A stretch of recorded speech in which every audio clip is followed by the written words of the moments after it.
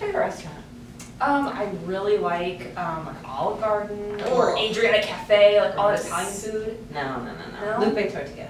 Oh, I don't like Mexican food. Really? No. I hate Italian.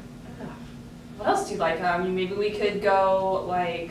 Don't say Chinese, because I hate. I love Chinese. That's exactly what I was gonna say. No. I'd rather rather go to pick Subway anything. than that. Ugh. Hey, does anyone want to go to Bobo Garden? Yes! Let's go to Bobo Garden! Okay, let's go. What's wrong, Connie? Where are you going for lunch? I want to go to Lupe Tortilla. Oh, I love Mexican You do? food. Yes. Let's go! All right.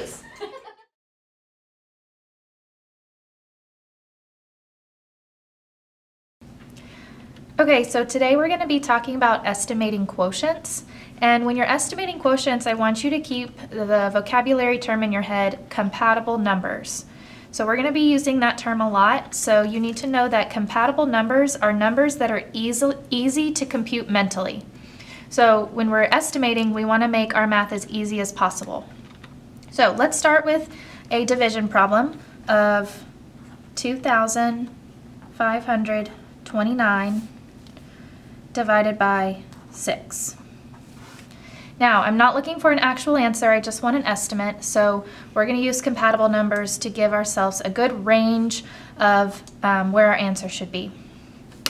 So the first thing I want you to do is to put a box around your first 2 digits of your number. Okay? This number is called the dividend, so we're going to box the first 2 digits of our dividend. And we're going to think about what is a number that is close to 25 that would be compatible with 6. So think about your multiples of 6. And the number 24 might come to your head first.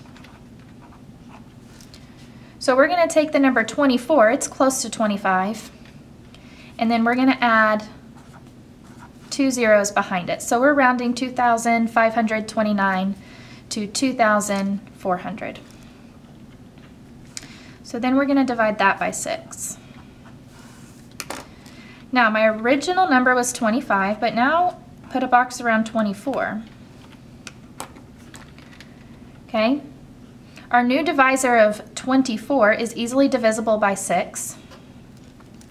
24 divided by 6 is, that's right, 4. Okay, and then we have 2 zeros at the end of our divisor, so we're just going to rename those zeros over here to make 400. So our estimate is about 400. So let's do the same thing, but a different way. 2,529 divided by 6. So now we're going to follow the same steps, but we're going to find an estimate that is rounding up instead of rounding down like we did this time. So think of, first put your box around 25. So think of a multiple of 6 that's close to 25 where we would be rounding up. That would be 30. And then we're going to add our 2 zeros to round up to 3,000. 3,000 divided by 6 is easier to compute than our original question. So let's think of 30 divided by 6 is 5. And then we're going to rename our 2 zeros after our 5. So here we have an underestimate and an overestimate. So we know that the answer to 2,529 divided by 6 is going to be between 400 and 500. And that gives us a good estimate.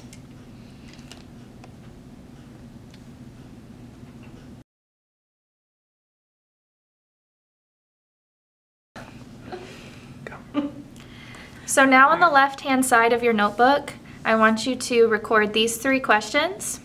And using the same steps as we did on the right, I want you to estimate the answers to each of these questions.